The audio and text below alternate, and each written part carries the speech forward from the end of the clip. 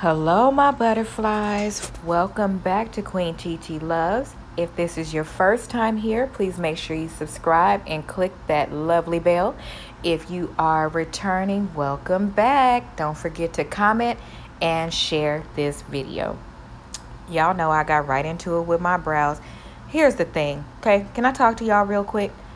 I just did this whole video in a voiceover, and did I look down and I didn't actually hit the record button? Only me, right? That must mean God wanted me to do it over. So let's talk about what our topic is for today. So our topic for today is going to be about how I feel like we have not necessarily prepared you guys for the real world. And do I think that the vast majority of you all are not ready for the real world? At least the ones around me. The answer is you are not ready. Did I sound like Murray when I said that? Because that was, no? Okay, my bad. Well, I don't exactly feel like you guys are ready. And here's the reason why. I was talking to a friend the other day, and he was talking about how his son has a car, and the car that he has for his son, you know, he felt like some things were a little bit out of order, and he needed to pull back on the freedom that his son had and get things back in what I would call order, right?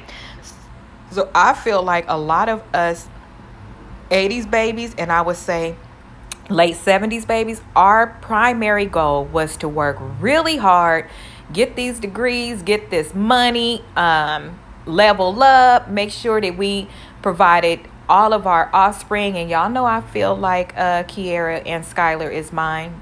Just saying, they're from my flesh and my blood. They're mine. But they were my primary focus. And with them, I always thought I never want them to have to experience some of the things that I experienced. And my mom always taught me, and the people in my family always taught me, each generation should get better, right? Now, if y'all know me, y'all know I was going to try to overdo it. Hence me probably being an overthinker and having insomnia. I have my best thoughts in the middle of the night, though. But I digress. So each generation should get better, right? So I felt like a couple of the things, I'm going to stop saying a lot. I apologize.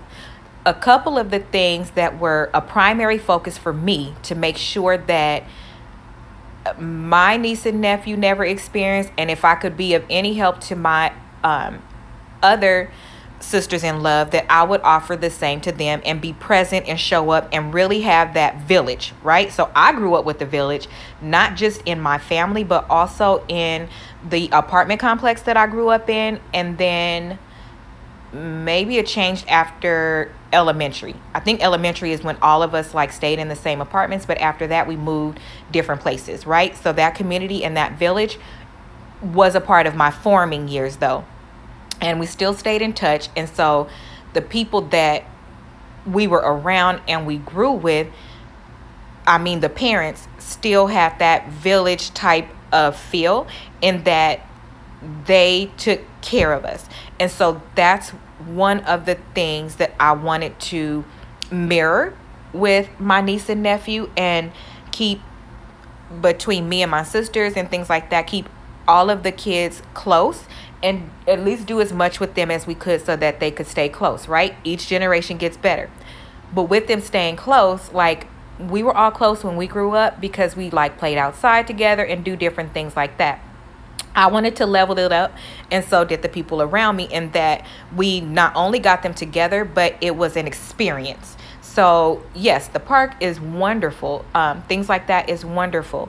But also being able to have them say, like when they came back from summer, you know, you get asked in school, well, what did you do over the summer? And then there's always that handful of kids that's like, oh, I went to Disneyland, I went to Knott's Berry Farm, I did this, I did that. And then there was the rest of us. Oh, I played in the pool, but we thought it was the best. But you know, you get that person or that group around you that are kids. Kids can be so cruel, and it's like, that's all you did? And it's like, that I had fun, that was the best thing ever, all my friends was there. But it dilutes what you think is great, right? So now In your adult brain, you're like, I'm gonna make sure my baby's got that. So that is what we did. They had experience together. We didn't call flights. We didn't did a bunch of different things because that is something that we wanted to offer to our offspring, right? Okay, that's one. Two is I didn't ever want my niece and nephew to see a bill that was pink. If you know, you know. I don't want no pink. I don't want no note on the door. I don't want none of that. Like, no, not at all. That was one of the other things. So when we do our budget, especially me, I can speak for me. My bills off top are taken out. That's just the way that I function. It's the way that I always have. And all of it will be paid. I don't care how much it is. Hence the summer being, a time that I'm like, is this really happening to me? Y'all will get it when you get to an adult and that bill comes in your name. Hopefully your parents don't got a light bill in your name right now. But I digress. Parents, get that bill out of them kids' name. Okay. Back to what I was saying. So that was one. That was another one. And then the other was I wanted them to have, like, when school got ready to start, they got whatever that they needed, from school supplies, from the smallest eraser all the way to the socks that they wore. I want them to have the type of backpack they wanted. If you know, this stuff is important. I wanted them to have the backpack they wanted, the pencil case for Kiara, the girls, you already know. The matching backpack with the lunch pail, things like that, right? Those things was important. As well, I wanted them to have really good grades, and that was their currency. Okay, that's it. Your currency is to get good grades, and I will take care of the rest that I can take care of. That was my promise to them. Okay, here's where I feel like we did the disservice, because those are my top three, like very much so top three. We not waiting till, and I don't want to have to say when I get paid. I want to be able to do it when it need to be done and when you ask to be done. And so, yeah, make this happen. Budget ahead of time. Okay. Now here's where I feel like we messed up. We said all you have to do is go to school and get good grades, and I'll take care of the rest. Okay. We have made you guys believe that simply because you get good grades, you can ask for a pair of Yeezys, you can ask for a pair of Jordans, you can ask for a Gucci belt, you can ask for all of these type of things simply because you have good grades. That is a false reality. That is a false reality if I have ever heard one, because it doesn't align with the real world. And so we have not exactly done our best, a lot of us, done our best with preparing you for what the real world is like. And that is why we are doing things like trying to have so much order at, junior and senior year, because it's at that point you realize, oh, wait, I missed a big part. Because now you're giving whatever, kid that you take care of and love, your kid, your niece, nephew, whatever, as a guardian, you are now having to loosen the reins and let them go out there. And we're seeing how you guys are acting when you go out there. It's a piece missing where the sense of urgency isn't there. The reality that you are not owed these things, and the reality that it should be within you. I thought that it was within every kid because that's how we grew up. But it's different. I thought wrong. I thought that if you want something that's actually, on the expensive side, you would come to us as kids and say, I typically get this, but I really want this. And so is there something that I can do to earn the money? Insert laugh right there. Y'all ain't asking us that. You want to know why you're not asking us that? Because we done spoiled y'all asses. That's why. We have really. Now, I will pat us on the back in that we did our thing, and I'm proud of everybody around me. And listen, that is a blessing in itself. There is not, off the top of my head, because y'all know I don't lie, off the top of my head, there is not one person that is around me that I'm not proud of. Everybody is doing their thing, providing for their kids, doing their best, and it's rooted in love. And I think that it's the most amazing thing ever, and we can still all call on each other. So that village is there, and our babies do see that. So they know if, you know, for example, one of my people is a social worker. And when I was looking at different things, I could call on this person to help somebody that I needed in that area. We are very much so a village. And if we can do anything to help each other's kids, we're going to do it. But that's not exactly reality. And the reason why is, yes, we worked really hard to get in stable positions where we can do things like that. But the reality, that's not it. You have to sometimes wait on things. And we waited on things for ourselves so they didn't have to wait. So they didn't see the wait. If there was a bill that came up that we didn't expect, we just made it happen and made it not affect them and never complained about it, even if it meant we had to get a second job. And I know some people right now that make 6 figures and they're still driving for Uber and things like that, just to have extra money for those expensive things that their kids may work. A lot of people do it when it comes to the senior year. When your kid hits senior year, baby, you like, I can't do nothing this year.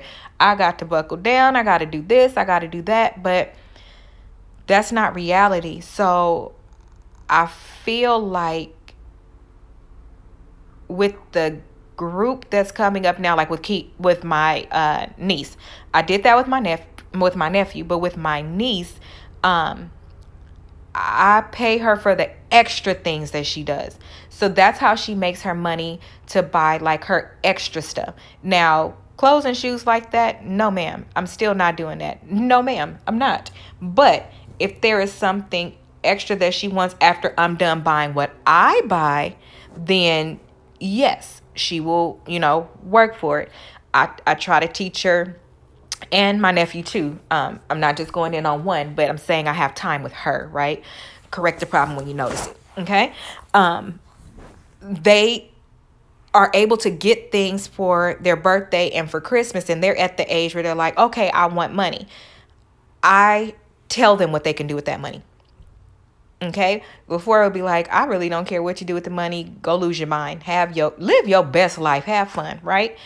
Now that they are a little bit older, it's time to pull in the reins and help them to understand the finances of what they have, the responsibility that they have to fulfill some of their own wants when they get money. So you don't get money for, let's say, your birthday, and then spend that money and then turn around and tell me something else that you want. Within that want, it should be a part of your money, or it should be a part of you coming to me with a plan and asking me what you can do to earn that money. That's just the way that it should happen. And those are the things that we should have done that I feel like we did not. Because here's the thing. Like I've explained to you guys before, I was like really under the impression that my life was going to be like different world, and I was going to go to college, get out of college, land a great job, work my way up really quickly because do you see my GPA in college? I'm just saying. And I was working. I'm a star. So I know y'all gonna be ready for me when I get there. Insert SpongeBob. 13 years later, it finally happened. Okay? Now, I will say there's a caveat to that. Let me throw it in real quick, a little bit off topic, but because I said that, I want to acknowledge it. I could have made it happen faster. I wanted it to happen within my parameters, right? So when you want certain things to happen, you can go and get it. You can, but what's more important to you? And I had to decide that. Was money more important to me and my title, like moving up, or was me being in California still around my family more important? Because yes, I could have gone somewhere else even in the same company. I could have went to another state and made a whole lot more. That wasn't important to me.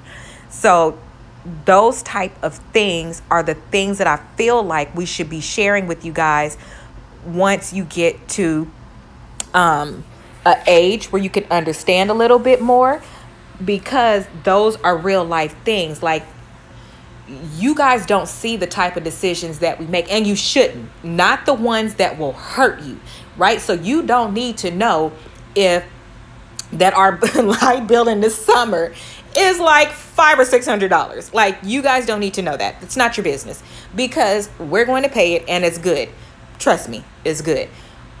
What you do need to know, though, is when those opportunities become available, like being promoted, right? So let's say that mom or dad is offered another role in another state, right? They can go work in that state and they will make double the money that they're making at home, right? They can rent their house out and make a little bit of money. That move will be golden. If they did that, oh my gosh. In 5 years, they could literally just coast, okay? And just enjoy being in their career. Not stop working, okay? But they could really just enjoy being in their career. Here's what they're thinking. My baby just started high school. I don't want my baby to have to be uprooted like that. I want them to be able to enjoy their high school years with their friends. If I move them, oh, that's just too much for them. I can't do it. And oh my gosh, let's just say the husband got the job, and the husband is thinking, and that means that my wife will need to find another job. Yes, I'll be making enough where it can, she could take her time to find another job, actually enjoy some time off and blah, blah, blah. All of that is what an adult is really thinking and what is really happening. So where y'all walking around like, oh, it's okay, everything is all right, no big deal. I get dropped off at school, I get picked up. When it's time for me to want something, I can get it. The new iPhone just came out, I'm gonna get that. Oh, I already know I'm getting that for Christmas, so I don't even need to put it on my list. My mama know I want that phone. You know what? I'm probably gonna get it a little bit early because it dropped before Christmas. My mama not gonna make me wait all that time because she can't even hold it anyway. She can't even hold it, right? I know what y'all thinking. I do. My nieces and nephews be telling me, they keep me up on game. So that is not real. Okay? It's not real, because in your life, when you get ready to take over your life, you need to be more prepared with the strategic thinking that we have, the how we make decisions. In that particular situation that I just gave, yes, it would have been perfect for that family to move. It's more money on the table. You could live a better life. But guess what? The quality of your life, right? The quality of your life, how much it would impact his kids. Him thinking, yes, this money would cover my wife too, and she could take some time to look for another job. But my wife loves working. She don't want to be at home, and she loves her career. She's been wanting to be with this company forever, and now she got it. You know what? I'm going to have to pass on that, because it's not just about me. It's about my family. That decision is not cut and dry. It's not. You don't just follow money all the time. You don't. A lot of people pass on a lot of things. I did for 13 years. I'll move up in the company, but leave California? And I mean California like where I stay. No, don't even ask me. I'm not going, because my family is here. Even when I got married, when the heck did I get laid off? 3 years ago now? It's about 3 years now. When that happened, I was offered to either go to Florida or be laid off. It wasn't even a second thought in my head. Run me those papers. I'm going to sign these papers, because I married somebody who has children, and he can't be away from his boys like that. And I get it. That wasn't even a question to even come home and discuss with my husband at that time, because I already knew. So these are the type of things that I feel like we should be including you guys. Excuse me. I need to take a little sip. of root beer. I feel like these are the type of things that we need to share with you guys, because we have worked really hard, again, to get you guys in these particular, positions of comfort. But in those positions of comfort, we now get to teach you something different. So no, we don't have to put on you to be a babysitter for your brother or sister. You know, some people have a cleaning person, like those type of things you don't have to worry about. So with us being able to take the worry off your plate, we can put knowledge, experiences, and those type of things on your plate. And that's what we should be sharing with you guys, so that when it's time to make these type of decisions, you're prepared.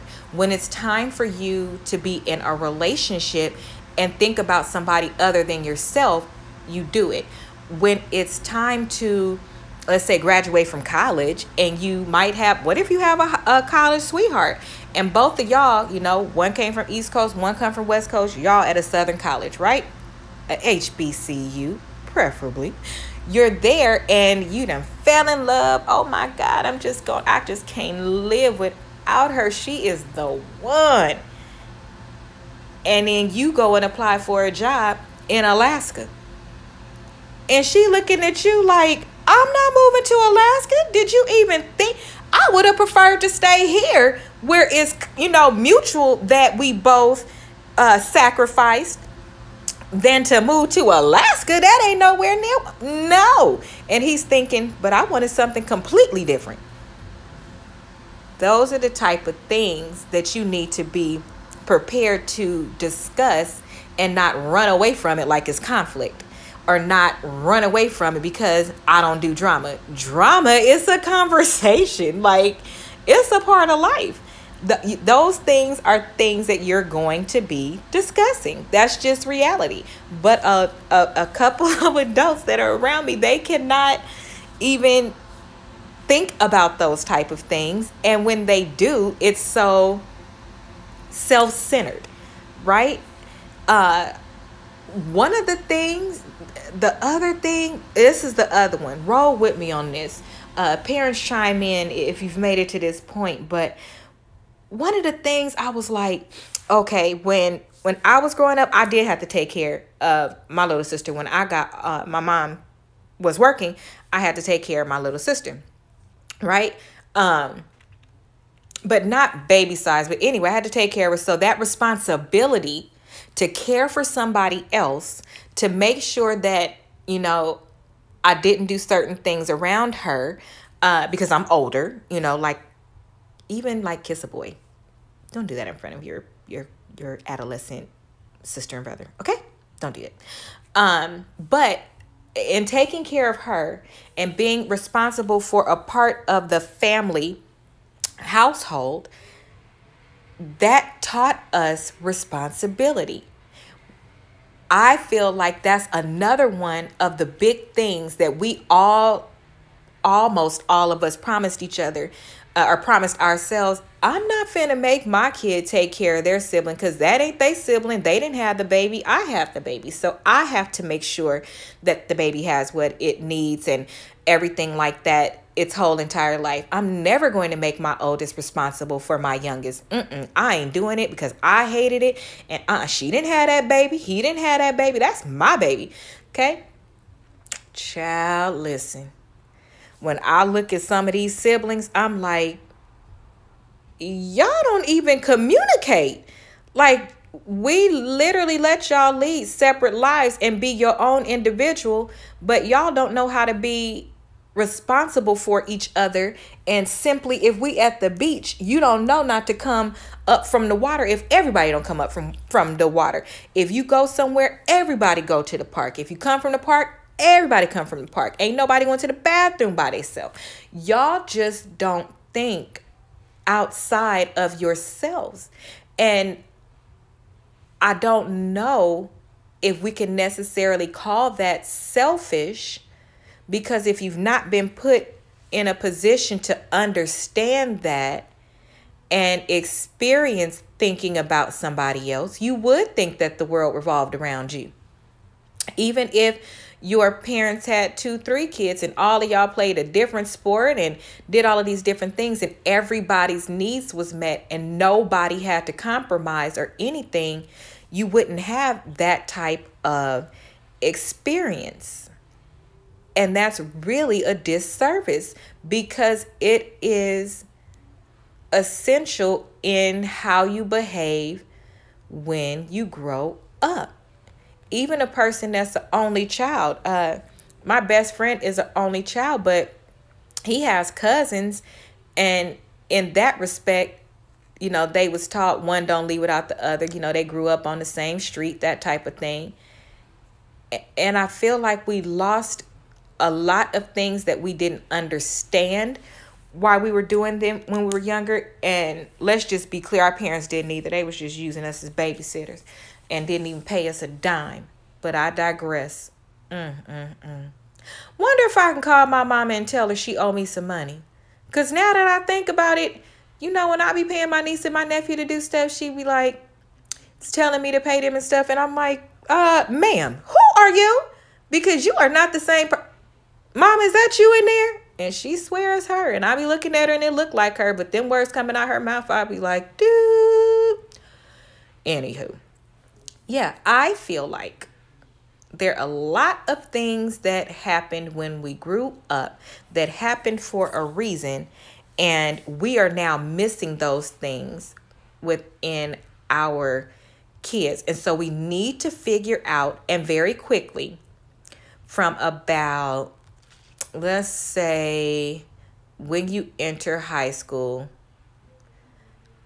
through college, we need to determine like how to implement the values that were missed and how to teach upon those things. And if you are working from home, one of the things that you can do is be showing your kids what you do if their future goals align with what you do.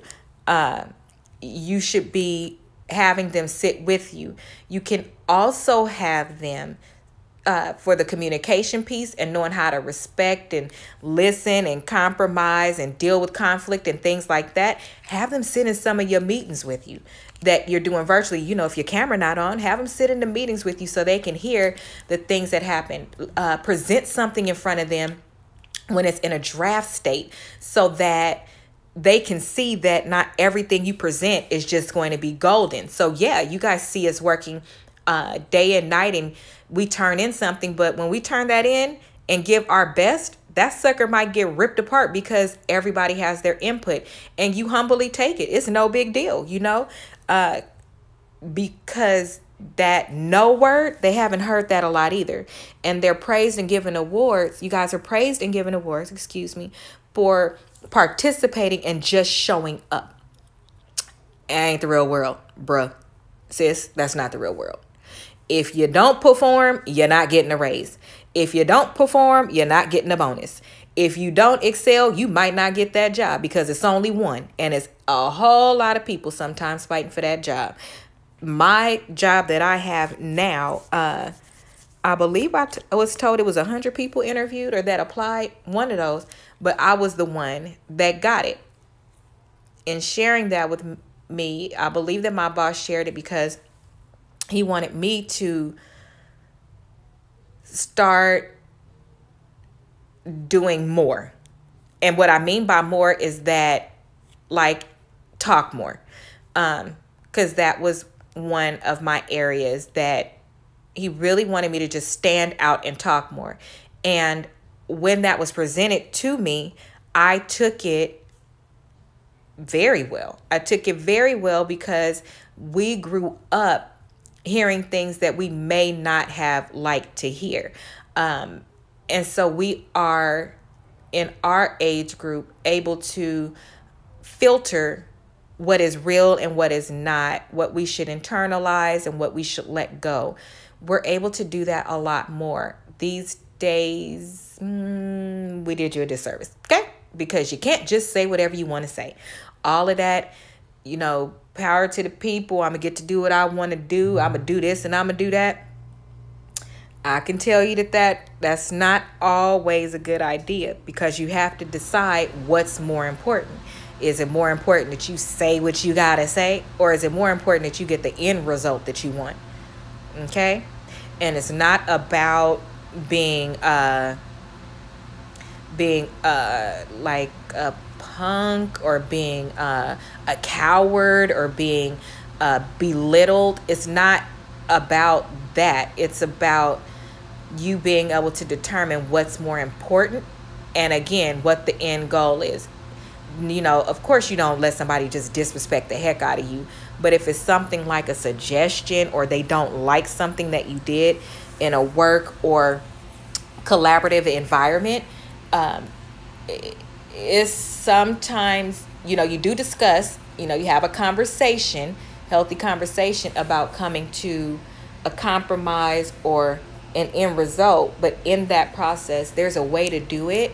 And I don't exactly think that a lot of people at this point even know how to communicate. They're so accustomed to going for the jugular, for talking about somebody, for calling them names, even adults. It's ridiculous. And so that's why I'm saying, like, if you're having a like a virtual conference or something like that, a call with the team, or anything where your kid can listen in and see how passionate people become on the phone, because passion and anger is often confused, especially with this very hypersensitive culture that we're in. Very hypersensitive, but also very straightforward and disrespectful in the way that you speak. And that's not going to translate into corporate America. It's not going to translate if you want to be an entrepreneur, because you can't say whatever you want to say. You can't treat people however you want to treat people. You can't think the world is about you, even if it's their own business. Okay? This is one of the lessons that, you know, I've learned. I was doing things initially based on what I would have liked, right? Because that's why you start a company. Even if you started because you want to make a t-shirt. You know, we have these young entrepreneurs on the phone or listening. You might start with that one thing that you really like because it's something that somebody said, oh, that's cool, you should do that. But then when you are actually growing your business, you want to find out what your customer like. So you want to read the audience, know your customer base, be able to feel out for what's getting the attention and what's not. All of that is communication. That is actually communication, because if you can read a room, let's just say you did let's just say at your age right now, you really did want to do a t-shirt company, right? Or you want to sell lashes. Let's just say you ask 100 people to show up at the park, okay? First of all, cliff note, 100 people not showing up to the park, okay? But let's say you did, in perfect world, they showed up. When you give them a survey, you want to give them a survey kind of open-ended, or with as many options as possible. That way you can read the room. While they're taking the survey, you're looking at them to see if they're raising an eyebrow like, oh, that wasn't a good question, or, oh, I actually have more to say. Or you want to see if people are mingling and talking about the product when they're at this part. These type of things are inclusive in communication. These type of things are a part of how you build your business, okay? That translates into how you are in corporate America. It translates to how you are in your relationships, being able to tap into another person, okay? That's important. Those are the places where I feel like we did you a disservice, because we didn't put you in a position to make those decisions, okay? Because even if one of my nieces and nephews came to me right now, well, let's say the old me right now, and said, TT, I want to do this. I would, okay, you want to do that? Okay, what's your idea? No problem. I will go out, find people, start telling them about it, getting sales, doing this, doing that. Kind of like, oh, good one. Kind of like these fundraisers.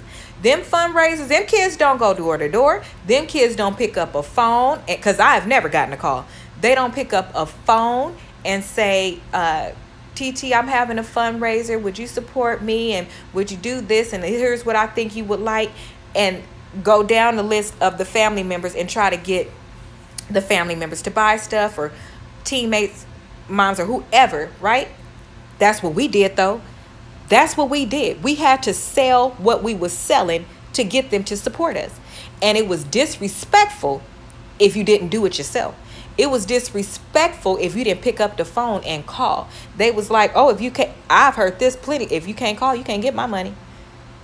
Because they felt like you owed them that courtesy, that respect, that whatever. Now, honey, you might walk by somebody's, cubicle at work and the thing just slapped on the wall.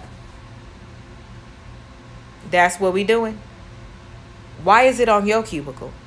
Why you don't bring your kid to work bring your kid to work day? Or why don't you ask your boss if your kid, or you ask your boss. Why don't you ask your boss if your kid can come up there for an hour or two?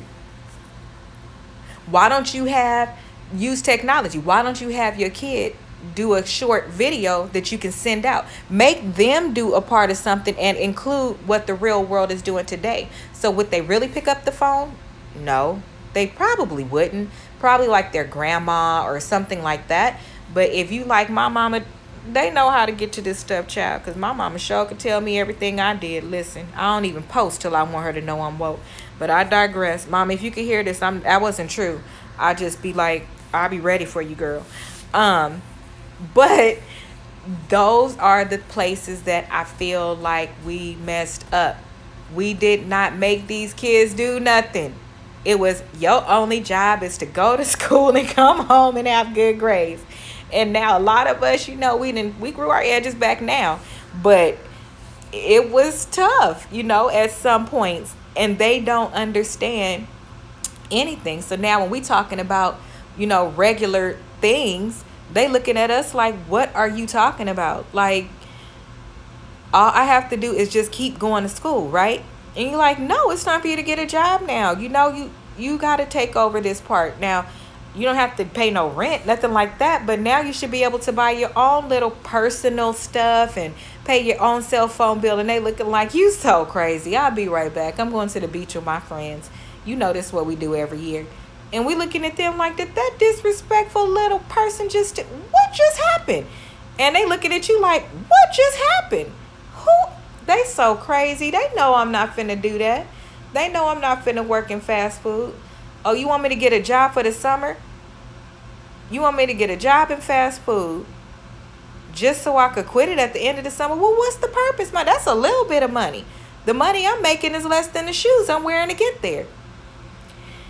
It's the principle, kids. It's really the principle. It's about you taking the initiative and gaining the experience of being in the hustle and the bustle. That's why it's important for you to have a job in college. And if you're not heavy in sports, you can go on and have one in high school. Think with your entrepreneur brain too, so you're not clocking in for somebody else. That'll work. But all of this, where I thought that so much would have been different right now, especially during this time, when things were not open, I was sitting here thinking of so many things I would have been doing for my family. Child, everybody would have had a pedicure, and baby, I would have cleaned up, because these shops have doubled their prices. But I would have cleaned up. I would have been doing pedicures. I would have been doing braids. I would have been doing wash and blow dries. I would have been doing car wash, because that's contactless, washing their car in the front, of their house and whatnot, or, bring it over to your house, whoever don't pay a water bill, hint, hint. I would have been doing all kind of things, going to the grocery store for my own family member, I did that a couple of times, not for money, but those are things that I thought about, that the younger people could have really been cleaning up on within their own families, because those are things that we could not do. And starting at, I would say, the age 13, I was already braiding hair. I had started, dabbling with hair at 10, 11, because that's something that I wanted to do. I saw somebody doing it and I'm like, if you're doing that from home, that must mean I could do it from home. So I could be making, you know, a little extra money on the side, or most importantly, I could keep doing my hair and like get it done whenever I want. And that money my mom paying to get my hair done, she could give it to me for something else, or we could use it for something else.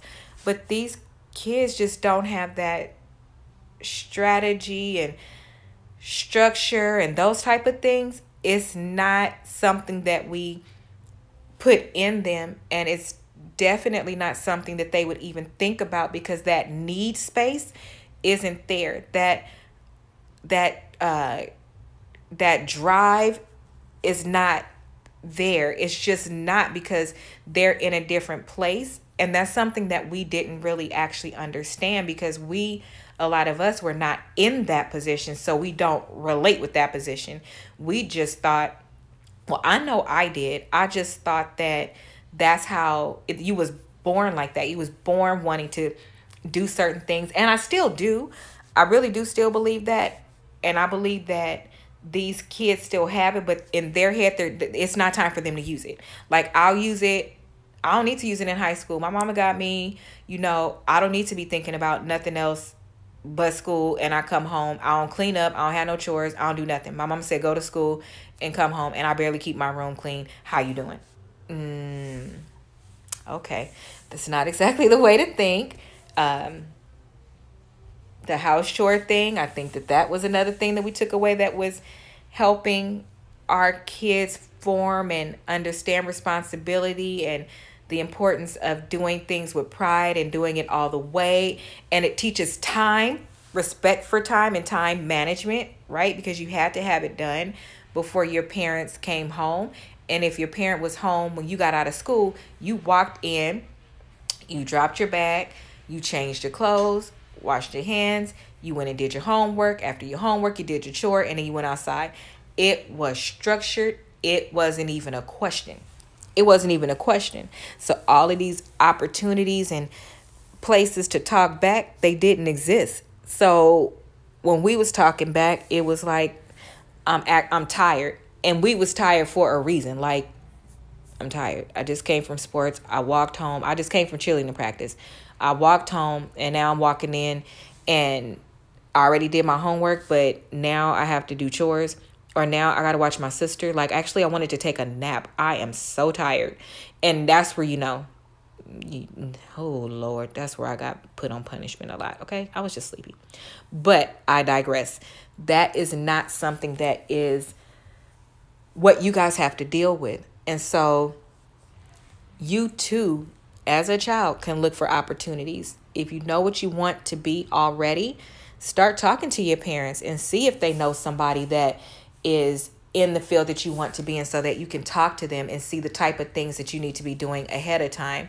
Get involved in a program like DivinedPurpose, where you are matched up with a mentor, and we make sure that you have as much resources as possible to get what you need and to have a clearer, a much clearer guided path into what you want to do. So again, yes, I feel like we messed up, but yes, my program still is very white glove, is very much so hand holding, but there is very much so accountability, baby.